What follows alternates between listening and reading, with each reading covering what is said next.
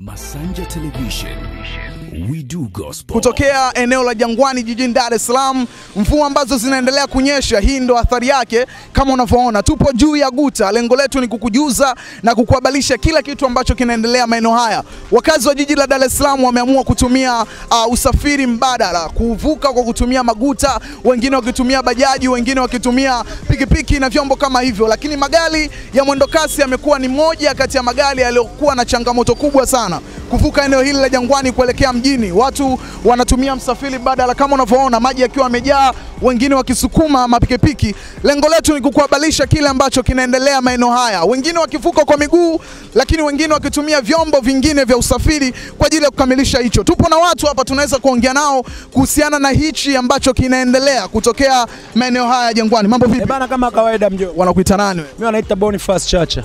Bwana, wewe upo hapa kwa ajili gani? Mimi nipo hapa kwa ajili, huwa tunakaa hapa kwa ajili ya kugonga kokoto na mambo mengine. Na masaa mengine tuna maguta, tunafuata mizigo Manzese wapi na sehemu za soko.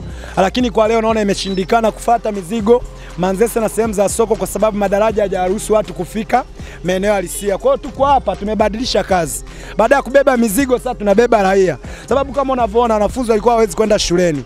Kwa hiyo bila sisi pia ingekuwa ni issue kwa sababu pikipiki ilikuwa ipiti wala bajaji. Kwa hiyo kinachoweza kupita hapo ilikuwa ni mkokoteni na guta kama mnavyoona. Kwa hiyo niko hapa kwa kuwasaidia wengine na wengine wananisaidia mimi. Kimfano, na wasaidia wanafunzi kuwavusha bure. Namsaidia kilema na mzee aliyozeeka kumvusha bure. Ila wewe mzima uliokamilika na makamilifu unanichangia jero. Umeona? Mwanzoni kulingana maji alikuwa humu, walikuwa wananichangia buku. Ila maji yamepungua sasa hivi tunachangiana jero. Hali mbaya kwa kweli. Tatizo ni nini? Yaani changamoto ni ipi hasa mpaka maji yanajaa maeneo yao? Yaani mimi naona changamoto ni miundombinu tu, hamna kingine. Miundombinu ndo mibovu kwa sababu yani hapa katikati hapa maji ni mengi sana. Sawa, wengine wanabebwa, wengine wanatumia maguta, wengine baskeli, wengine pikipiki na vitu kama hivyo. Lakini tumekuona wewe ukitembea kwa mguu kutokea kule uliposhushiwa na mwendo kasi mpaka huko. Mimi nimejaribu kwa sababu kuna dada nimekutana naye nikamuuliza maji ni mengi, akaniambia ni mengi lakini unapita. Basi nikaona ngoja na mimi nijaribishe, lakini nimeweza. Pole sana. Asante. Athari ya wanaotembea kwa miguu sio nzuri kwa kweli, kwa sababu haya maji ni maji machafu yanayotokana na maji taka. Kwa hiyo kiafya kwao sio nzuri kabisa. Serikali najua haijalala, wanapambana kutatua tatizo la Jangwani. Jangwani miaka yote ni hivi. Wanapambana, siwezi kusema kwamba na washauri kitu kwa sababu wenyewe tayari wanaendelea kupambana. Kwa mfano mwendokasi, nimepanda mwendokasi Posta, nimekuja kuishia fire. Kwa hiyo sidhani kwamba viongozi wanaohusika wamenyamaza. Wanapambana, sema hawawezi kusema kila kitu ambacho wanafanya kwa ajili ya hili. Lakini ninavyojua wanapambana. Buku mimi sina hela, mimi mchubi tu. Kwa hiyo umeogelea? Mimi nimeogelea. Hapa ndipo kama mpita njia, sema tulipanishwa na gari tukaachwa pale kituoni, tukaambiwa magari huko yapiti kwa ajili ya maji. Kusema kweli bwana, kwa hali niliyoiona mwenyewe sijaipenda. Hali bwana hailizishi, maji ndio kama hivyo yamejaa. Maana hata gari zinashindwa kupita. Gari nyingi kabisa haziendi Kariakoo.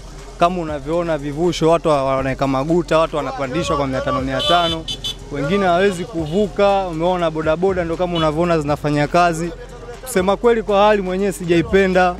Umeona Ningeona labda wangefanya utaratibu wakawekata kivuko. Sawa.